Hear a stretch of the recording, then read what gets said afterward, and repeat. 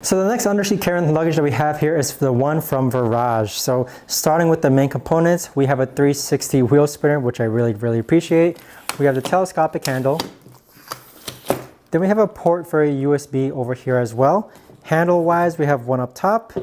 And then as far as the wheels goes, we do have 4 wheels, but technically 8 different wheels. Now with the back portion, we do have a strap as well in case you want to strap this onto your check-in or other carry-on luggage. But moving to the front portion of the bag, we basically just have a closed sleeve here. Then we have another pocket here. So here we have a spot to place a laptop.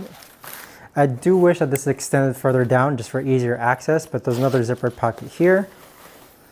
And then if we close this up, then open up the main portion of the bag.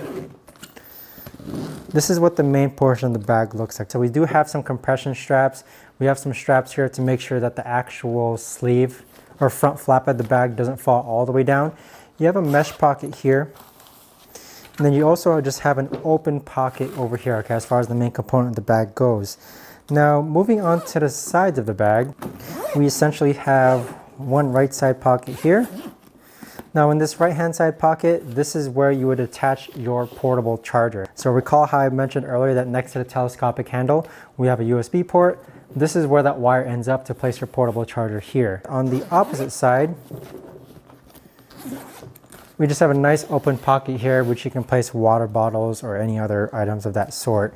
Now let's go to actually test out how this handles about 3 days worth of clothes, and then let you know how it handles a tablet device and a 13-inch laptop. Okay, so far I have about 3 days worth of clothes inside of here, and one thing I really like is that compression strap to kind of keep everything closed up front so that it doesn't fall forward.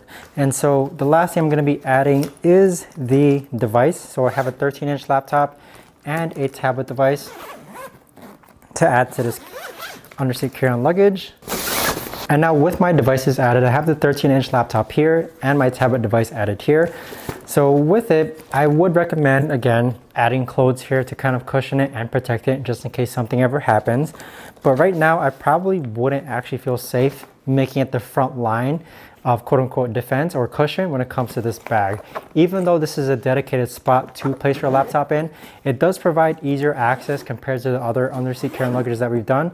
But overall, I'd still say provide more cushioning, but I do appreciate the 360 wheel spinner, the handling of the bag.